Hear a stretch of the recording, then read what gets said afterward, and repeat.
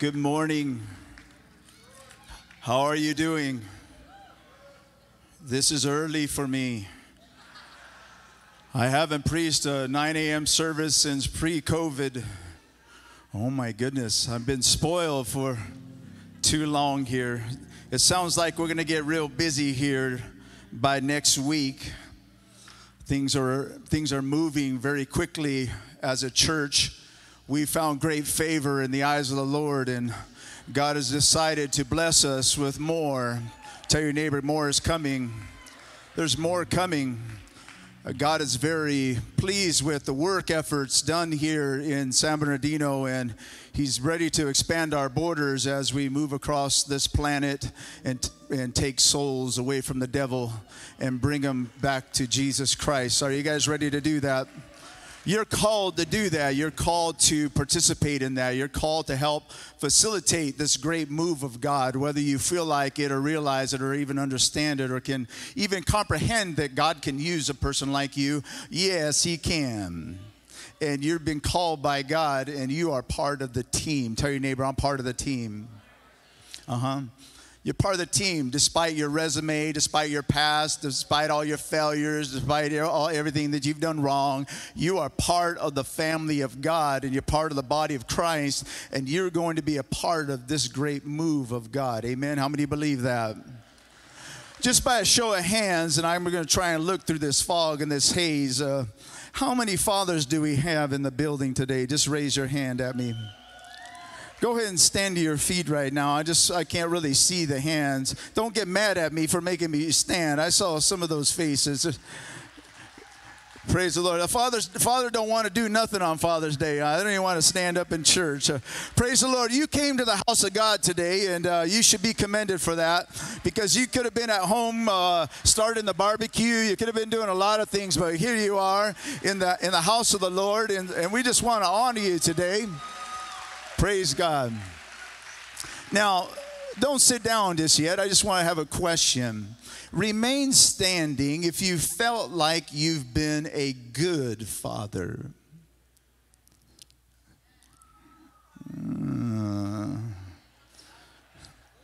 Have you been a good father? Now, this is one of the things that I wrestle with. This is kind of a tough message for me, because these are the things that gnaw at me at night, because I want to be able to please God in every capacity of life, and I want to please my family, and I want to do good.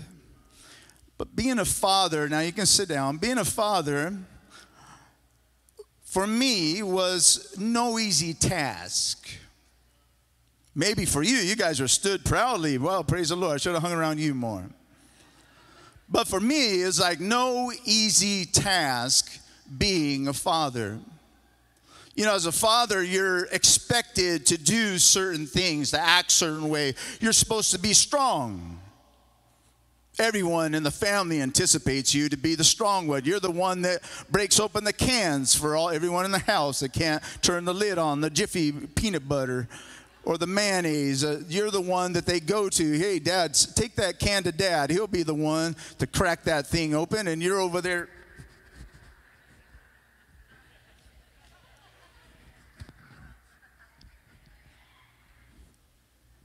But everybody expects you to be the one to open it.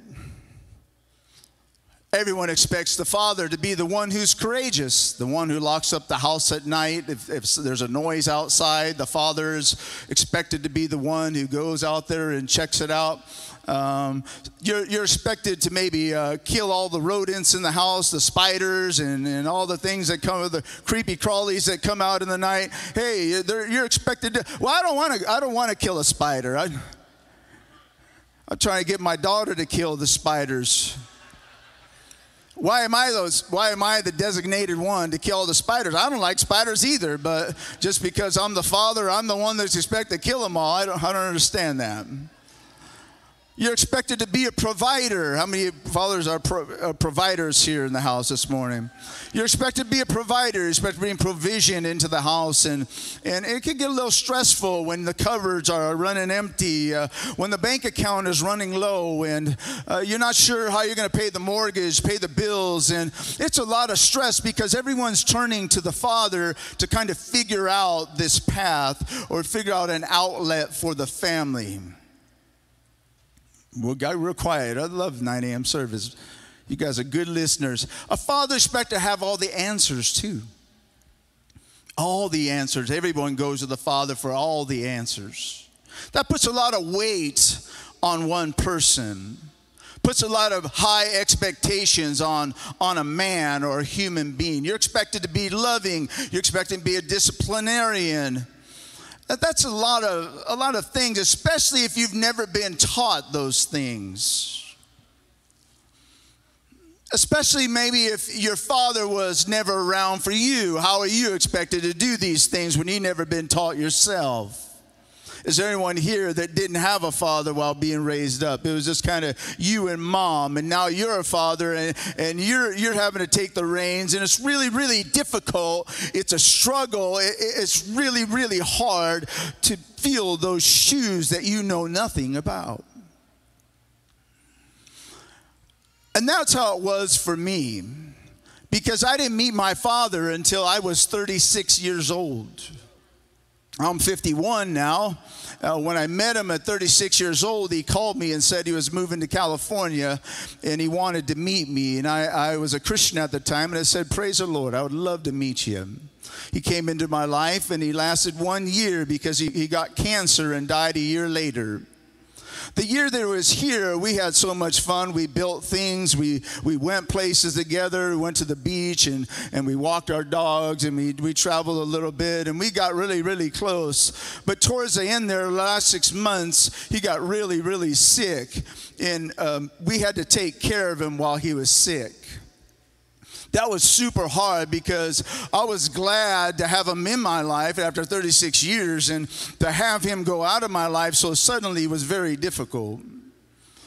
Or even maybe we had to even change him. We had to wash him down. We had to give him food. We had to take care of him. I'm thinking like maybe he should have took care of me, and I'm taking care of him.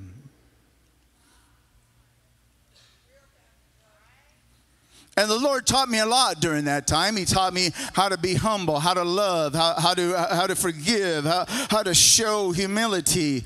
And during that time of ministering, and I say ministering to my father because he was a rough man. He was a military man, and when I met him, he just was really, really tough. But to see him break down, to see the Lord kind of humble him to the degree where he was open to the gospel, I was able to lead him to Christ the day before he died. Actually, the night that he died, he accepted the Lord. So I thank the Lord for that assignment, but it still didn't change me as a father.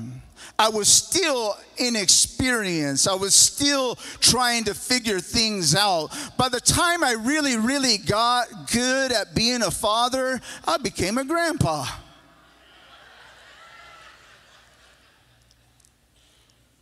I became a grandpa. Things are moving around too quickly here. By the time I get good at something, all of a sudden I'm old.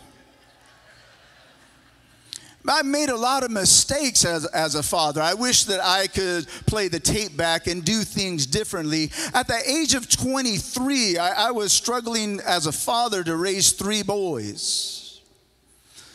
Now at 23, I don't know about you, but I didn't know what I was doing. I had no clue how life worked. I didn't have no clue how God worked. I didn't know how provision worked. I didn't know anything, and here I was trying to raise 3 boys. I had no instructions. I had no examples. I had no one to show me how. I had to learn how to be a father from our Heavenly Father and through the Word of God, but that took some time. It took a lot of time. It took a lot of error. It was almost experimental.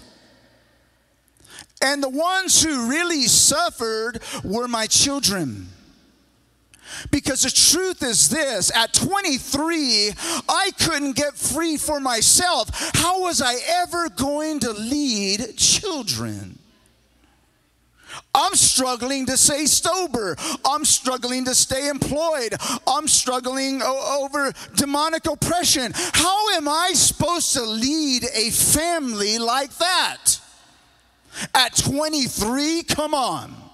Really, really hard. And so my children had to experience my growth. They had to go through that process with me. And in that process, I made a lot of mistakes. Have you ever been a father who regrets some of the mistakes that you made? Some of the huge mistakes. They would see father in church one week and father in back of a police car the next. Father jumping around in church having a great time, and then father being arrested a week later. Because there was a war going on in me. You understand? There was change going on in me. And I wasn't quite mature yet. And so my children had to experience my chains. Now, I love it so quiet. You guys are good listeners at 9 a.m. Now, let me share this. I was sharing with Pastor in the back room that yesterday when I was at the gym doing like a fake workout. You ever go to the gym and don't put nothing on the bar and just make the gym faces? That's what I was doing. I hadn't been there in 3 days. I was feeling condemned. And so I go to the gym and I was doing nothing there. I told Deanna, I'm going to the gym. I'll be back. And there I am doing nothing. But what I was doing is I was speaking to the Lord, and the Lord gave me a vision. Now, I'm not the guy who tries to have visions. I'm not the guy who holds my breath until I get a vision. I'm not the guy who's trying to get a prophecy. I'm not that guy. So I know when I had this vision that it came from him, and the vision I saw, I'm going to share with you today. I saw in this vision, I saw a father running. He was a young father. He had a mustache, and because he was running, he was sweating, and his hair was parting as a result. He wanted it to comb back, but it wouldn't stay back. It kept parting when he was sweating, and the Lord says, you're going to meet this man. I said, praise the Lord. And the man was running around a track, almost like a where you run like the 440 or something, around a running track or running field. And on the side, I could see that there was a family that was cheering for him. They were cheering like nobody else. You could hear the crowd cheering too, but they weren't cheering as loud as these people, his family, that were cheering for this father who was running. And the first one that was cheering, I could see on the left, it was a daughter. She was about yay high. She had long black hair, and she was run, Papa, run. Run, Daddy, run, run, yay, yay, yay. And the son was there saying, yay, yay. And the mom, too, was just crying and clapping. And they were cheering for Dad. And the dad was running as hard as he could. But he was running real slow. And I looked down and said, why is this man running so slow? And it's because he had a great big chain wrapped around him. He had a great big chain wrapped around his legs. And they were just hoping that he would run and break free. And I saw in the spirit a family that was cheering for their father to make it. I saw a woman, a wife, a son, and a daughter cheering for their dad that he would make it. And they were cheering so loud that they were crying. And the dad was trying so hard. And I know that there's somebody like that that exists in this church today. I know it. And today, we're going to break those chains. God is going to break those chains. Because I don't care what kind of chain that you have, Dad. I know that we have a Father in heaven who is a chain breaker. We have a Father who lives in heaven and who dwells among us that specializes in breaking every type of chain that exists on this planet. I don't care what chain you came in with. You don't have to leave here with the same chain that you came in with. Because I myself am familiar with running with chains. I'm so familiar with that. And you can't tell me that God cannot break you free. There is nothing that I've ever seen with my eyes or heard with my ears. I've never ran into a chain that God could not break. Never saw one. Whether it be cancer, bondages, illnesses, strongholds, it doesn't matter. When God shows up, he breaks chains. That's what he does. And so I want to talk just for a few minutes. I don't know how much time we'll get. If we don't finish, that's fine. But I want to talk a little bit about your chain. About your chain. Now, you can come into a setting like this and hide your chain. Easy. But really, your family is the one who knows your chain. Because you can't hide it at home. The chain doesn't fall out of your pocket. And your family is most aware of the chain that you carry. And if they're not, the Lord's eyes go to and fro. He sees everything. Now, I want to talk a little bit about the chain. That way we can break free from it. How many of you like to break free of some chains this morning so that you can go home a little bit lighter? You can enjoy the carne asada, all the corn and all the stuff, feeling a little bit better about yourself. A chain, what is it? A chain is a restraining device. It's a restraining device. A chain is typically used to secure a prisoner who's meant not to be loosed. A chain is meant to keep prisoners in their place. A chain is meant to fix a person to a position. It's meant to bind them to a location. It's meant to keep them in a lifestyle or a way of thinking. A chain will force limitations or restrictions on you. If you have a chain in your life, it's not you who determines your life. It's the chain that determines how far you will go. And so you're limited on what you can do as a father or as a husband or as a man of God. When you have a chain, it tells you how far to go.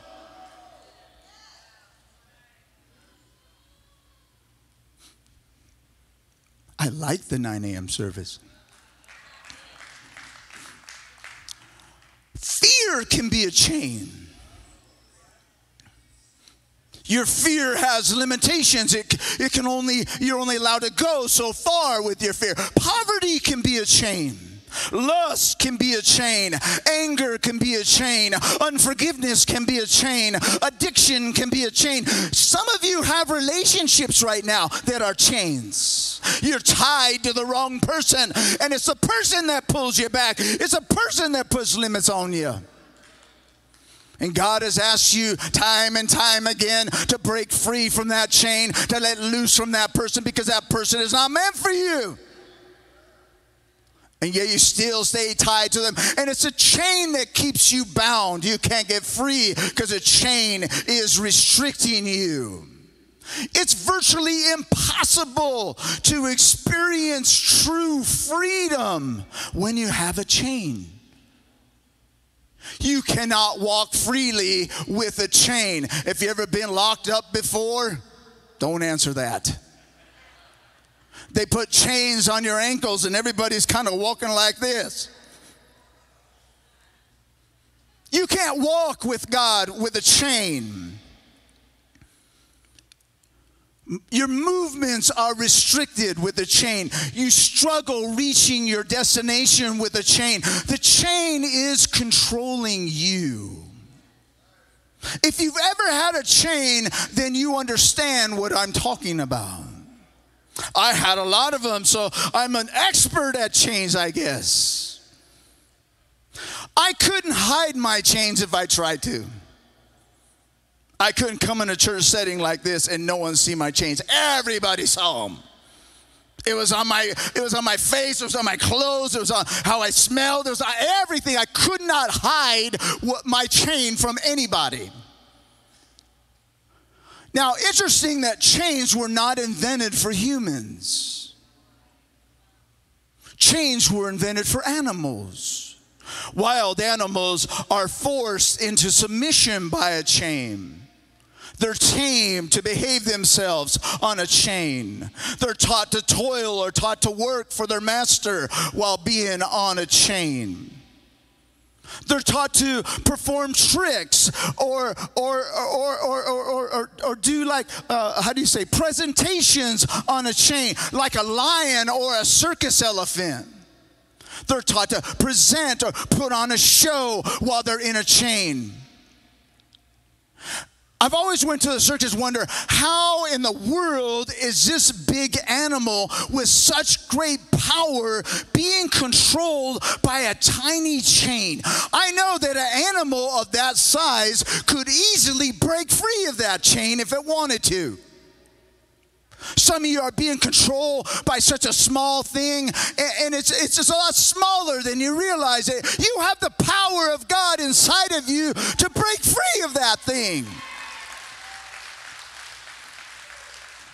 You see big elephants in the circus, you see lions, you see big gorillas in the circus. They're chained up by a chain, and I know that those things have the power to get free from those chains, but they don't. And the reason why is because when they're young, they're introduced to the chain. When they're babies, they're introduced. When they're weak, feeble, they're introduced to the chain. And the chain, they're taught as a young child or young animal, they're taught that this thing controls you. And it doesn't matter how big you get, when you feel the tug or the coldness of the chain on your ankle, it's going to tell you, don't move. And so they can be a big animal or a big lion, but they will not move because they've been taught as a young that they are in submission to the chain. See, a chain will remind you of your place. A chain will tell you that you're not allowed to live in a certain part of town. A chain will tell you that you're not allowed to have a certain type of career or a certain caliber of education. A chain will tell you that you're not allowed to have certain foods. Me and Mama used to go to the grocery store, and we couldn't get the top shelf items because Mama had a chain on her. We couldn't get the expensive cereal. We had to get the generic stuff. I wanted the good stuff, but it was out of the question because there was a chain of poverty that was attached to my family. And certain types of meals or places we couldn't go dine because a chain was dictating to my family to remain in its place. Some of us are not allowed as children to wear certain types of clothes because you are on a chain. Some of you lived your whole life in hand-me-down clothes like me. Do you guys live like anyone like that? You got hand-me-downs. You weren't allowed to go shopping when school came around and go get nice stuff like other people. You were given someone else's clothes to wear to school.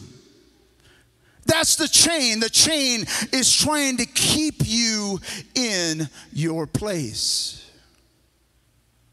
A chain is what keeps families tied, living in the same stronghold or the same house for generations. They have a generational chain, and you can walk into some homes and feel the oppression that's in that home because of the chain. Great-grandpa lived there with a chain. Grandpa lived in the same house with a chain. Father lived in the house with a chain. Uncles, aunties, go down the line. Everybody in that family was bound to a chain. I know that from a fact because that's what I lived. Some of you in here know that for your own life because that's how you live. But the good news is this, that Jesus Christ came to break chains. He came to proclaim liberty to those who are being held captive and offer freedom to those who are being bound. How many would like some freedom today? I wanted it too. And I would watch, and I would go in church, and I would observe, and I'd watch other men celebrate. I'd watch them be like orators of the word. I'd watch them interact with their families. I'd watch how they dress. I would study men in church that I deemed that were free, that I wanted to be like that. I wanted it. I was determined to change because I had 3 boys at home that I loved so much, and I just wanted to be a good dad. A good dad, not a smoked out dad, not a drug addict dad, not a fornicating dad, not an adultery dad. I wanted to be the father that I never had for them. And I knew that Jesus was the way.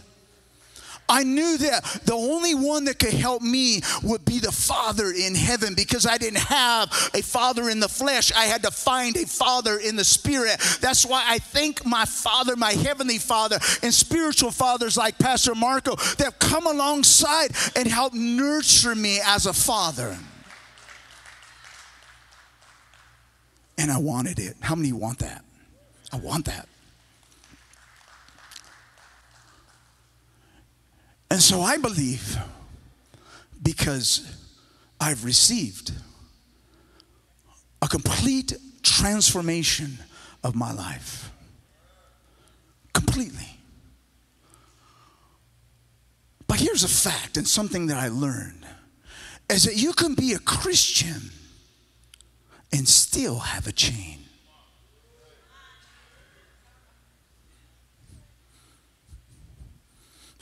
Sometimes when you come into church, you hear this.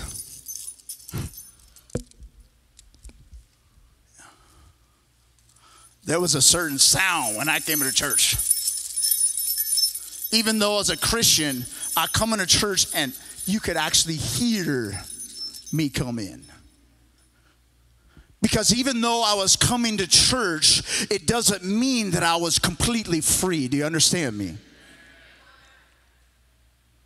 And it didn't matter what kind of clothes I put on or I had hair back then, how I combed my hair.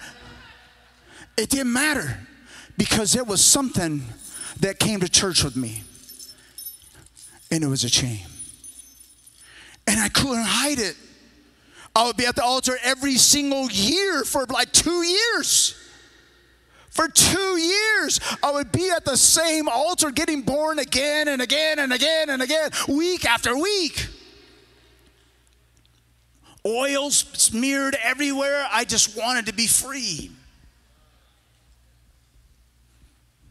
I would stop sitting in the back. I started sitting in the front just to make it easier. It's a far less walk. Because I knew every single week I'm going to be up there. And I'm going to have drugs in my pocket. And I'm repenting for everything I've done wrong. But here I am trying to be a Christian, but have a chain. Now, not all chains are bad. Because a gold chain is very attractive. A bicycle chain will take you places. A timing chain will keep an engine in sync. A marriage chain will keep couples together like a ball and what? Chain. A spiritual chain will keep us tethered to God. I don't know much, but I know this. There are chain makers, and then there are chain breakers. Which one are you? There are people, men, women, parents, mothers, fathers, who put chains on their children. They restrict them. They don't help them. They bind them up with the very chains that they too carry. And so children begin to behave like their parents. They begin to rattle just like their parents rattle, or jingle like their parents jingle, because they're all wearing the same chain. And so the parent is not helping a child to get free. The parent is teaching the child how to stay bound. And so you could be a chain maker, or you can be a chain breaker.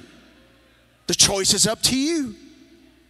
But if you're going to be a chain breaker, you're going to have to become super educated. You have to be super smart. You're going to have to outsmart demons. You're going to have to outsmart your flesh. You're going to have to develop your spirit, man. You're going to have to pray. You got to pray in tongues. You got to pray in the Holy Ghost. You're going to have to go to church. You're going to have to get involved in the Power of 12. You're going to have to take all the classes over and over and over again. It's not going to be a one-time thing. I wish it was that. I wish it was that. That would make it so easy if we just came to the altar once and, I don't know, alakazam, you're free.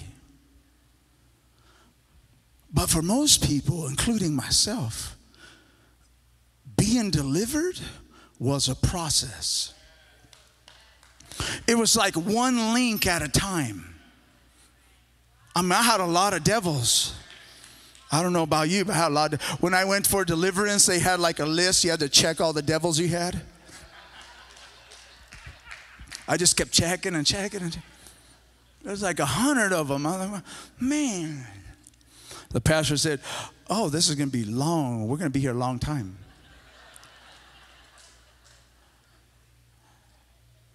It took time. It took 21 years to get these chains. I'd be a fool if I think they're going to fall off in one service. I'm not saying that God can't do it, because I know for some of you God has, but I'm a little jealous of you. That's your testimony. That wasn't mine. I love when God does that. When someone comes up, instantly, they don't even crave drugs anymore. That'd be great. I wish that would happen for me, but that's not what happened. I had to be delivered through a process of time. The staying power, the standing power. I had to learn what those terms mean, where I'm standing with God, chain and all, and I don't care. I'm not going nowhere until I'm free, until I'm delivered, until I'm transformed. I'm going to stay in position. I'm going to keep serving the living God. I don't care how long it takes. I want to be free. You have to have the ability ability to stand when everything else is falling apart. You have to have the ability to stay put and keep going to church. Keep reading your Bible. Keep praying, because it's not going to be easy. You have a devil out there who seeks to devour you, but you're going to have to be wise as a serpent, harmless as a dove, and you're going to have to outsmart him. Oh, you mean, Pastor, I got to use my brain? Yes, you got to use your brain. You can't kumbaya your way out of everything. That's why God gave you a brain. Not for perverted thoughts. Oh, I got quiet right there too. So are you a good father? Are you a chain maker? Are you putting chains on your family? Or are you chain breaking? Are you delivering your family? Help them to become something different than what you were. Are you showing them a lifestyle of Christian living? Not showing them how to be religious, but how to live for God. In our house, our kids saw me and Mom go to church mad. They saw me and Mom go to church in different cars. We couldn't hide anything. But what we did demonstrate is, we're going to church. We're going to church. And somewhere in the process of every service that we went divided, God would put us back together in the middle of His anointing, in the middle of His presence. Me and Mom would join hands, and they would see that the power of God was greater than the division that we were facing and the challenges we were facing at home. We were chain breakers. Now, let me share a verse with you. I know we ran out of time. Let me share one verse with you. I don't want you to go away and say, he didn't even say one verse. What kind of church is this? Let me give you a verse. Go to Acts chapter 26. 16:26. And the word of the Lord says this, suddenly, say suddenly. Suddenly, while Paul and Silas were praying and singing praises to God, that in the process of these two men praying and singing praises to who? To who? To who? One more time. To who? The Bible says that in the middle of all that, there was an earthquake. And the earthquake was so strong that it shook the foundations of the prison. Have you ever been around a prayer that kind of shook you? Have you ever been around a praise that kind of made you jerk a little bit? Their prayer and their praise was so loud and so connected to God and to the heavenly realm. The Bible says that all the doors of the jail were opened. Oh, you didn't hear me. I said all of them. I'm not talking about one jail cell. I'm talking about all the jail cells were open. And the Bible goes on to say that the chains on all the prisoners fell off. They fell off. All the doors, what? Open. And all the chains fell off. All the doors and all the chains, through two simple acts. One, prayer. The other, praise. One, here's a recipe for you. You want to learn to get free. Here's your recipe. Number one, prayer. Number two, praise. You put those two together and the doors are going to open. You put those two together and chains are going to fall off of your life. I don't know who I'm talking to this morning, but I want to encourage you to keep your prayer life elevated, to keep your praise life excelling all the time, because that is where you're going to receive your biggest breakthrough, is in your praise and in your prayer time with God. I've been around men and women when they pray and when they praise, they do it so powerfully, they do it so strong, and I don't even have to be a part of it. I can be right next to him, and next thing you know, my chain fall off too.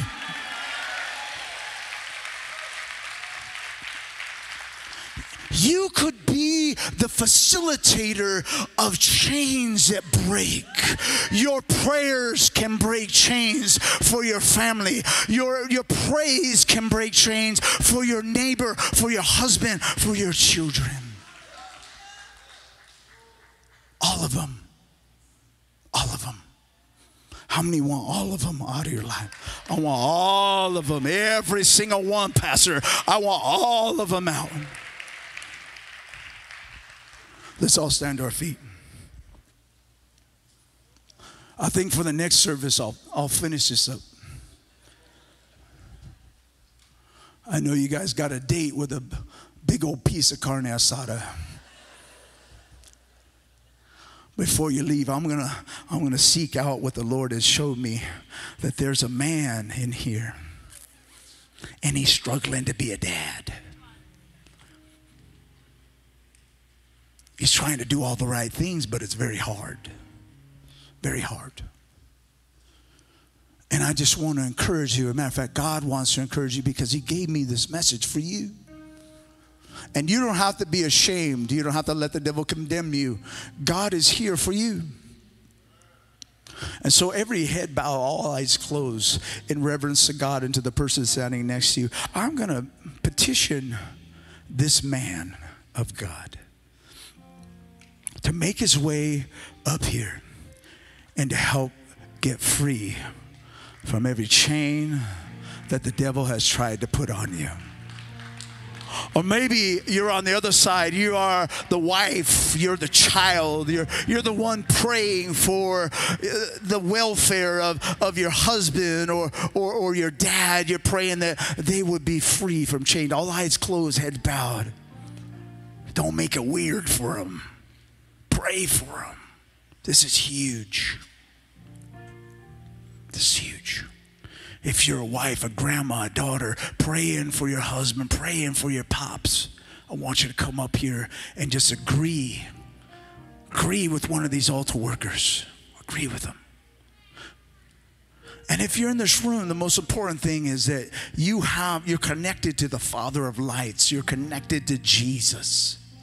If you don't know Jesus and you want to make a first-time commitment or a reconnection with him, I'm going to invite you to here this morning. If you're a man or woman or child, I'm going to petition you to come forward and give your life to Jesus. Thank you, Lord. Thank you, Jesus. We still have some folks coming forward.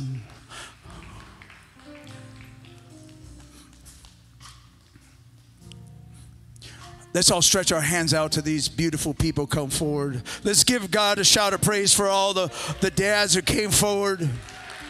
This is a big, big step for them. Listen, dads, look up. Look up maybe for a second. We are cheering for you. We are cheering for you. You understand? We're your biggest fans. We want you to succeed. We want to see your household change, completely changed. You understand? We're not here to judge you. The devil's a liar.